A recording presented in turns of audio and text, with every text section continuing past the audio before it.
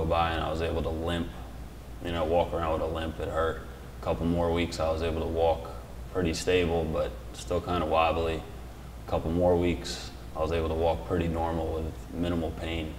After about 5 or 6 months, I was walking, running, jogging, doing everything I was doing with no pain, just a really nasty scar.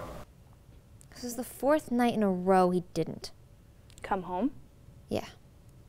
And that made you angry? Yeah. Starting to get a habit with him. So I dropped the kids off at school and I bought a gun. Where? In this hock shop I go to.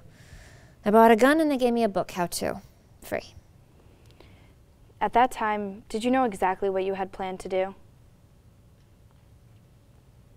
And after you shot him, how did you feel then? Hungry.